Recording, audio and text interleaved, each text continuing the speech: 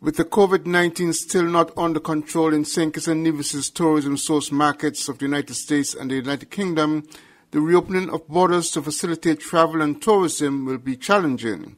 Chief Medical Officer Dr. Hazel Laws provided some insight into what is planned for the facilitation of tourism, the return of nationals, and general economic facilitation through the nation's ports.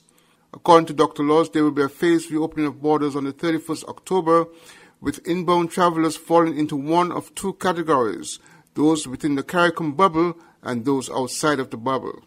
Inbound travelers will be confined to their accommodation site with access to an approved package of services in a bubble, all right, for the first 7 days of their stay or less. Because we are told that persons coming in from our source markets, they remain here on an average of about 4 to 5 days. And so once you come in, you remain in the confinement of the hotel or the accommodation, and you will be allowed to partake and access a pre-approved package of services within that hotel setting.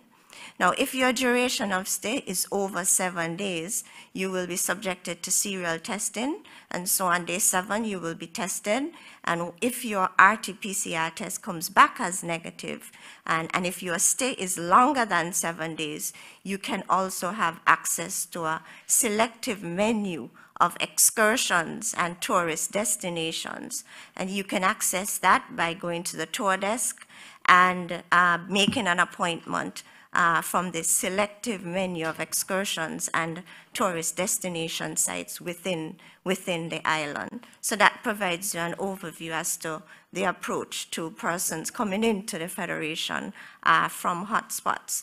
Just to add a few more points with regards to persons coming in from the Caribbean bubble, I wanted to add that if you are coming in from a territory within the bubble, and it's important that you would have been in that country for at least 21 days. So if you are coming into St. Kitts from an island within the bubble, but you were in transit in another country outside of the bubble, you will be subjected to that 14-day period of confinement. I don't want to use the word quarantine. Right, so that's important to note with respect to the Caribbean bubble. So that provides you a summary of the approach to the incoming passengers from either of the two categories. The CMO said that work has begun at the airport to ensure the entry process is seamless while providing all necessary protocols to protect the country from widespread COVID-19 infections. Glenn Barrett, SKN Newsline.